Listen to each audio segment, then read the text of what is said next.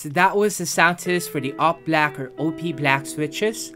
This is a linear switch from 423 Studio and was manufactured by JWK.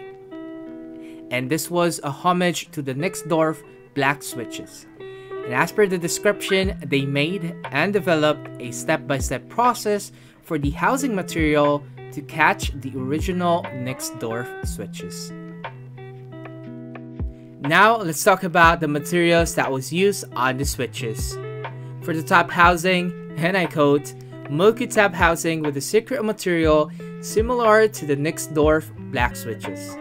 The bottom housing is nylon and same mold as the H1 switches.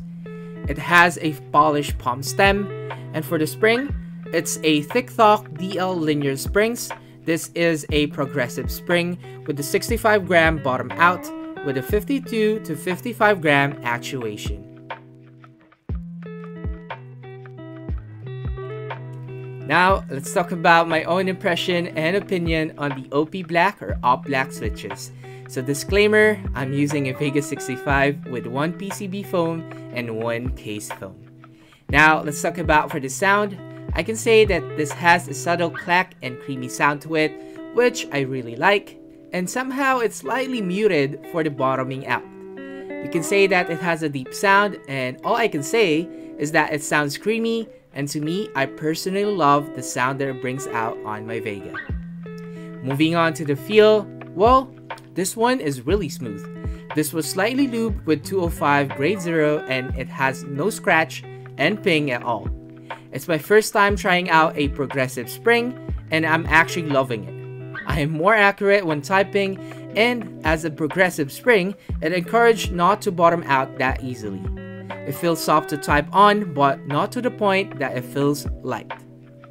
So overall, I recommend getting the OpBlacks if you can, especially if you haven't tried progressive springs or Milky tap housing switches. It sounds good, it feels smooth, and great to type on, not to mention the price is okay. I still prefer the Hyperglides for the sound, but for the feel, this by far is my top switches on my Vega. So yeah, that's about it guys. I hope you liked the video. Please feel free to share your thoughts over on the comment section down below.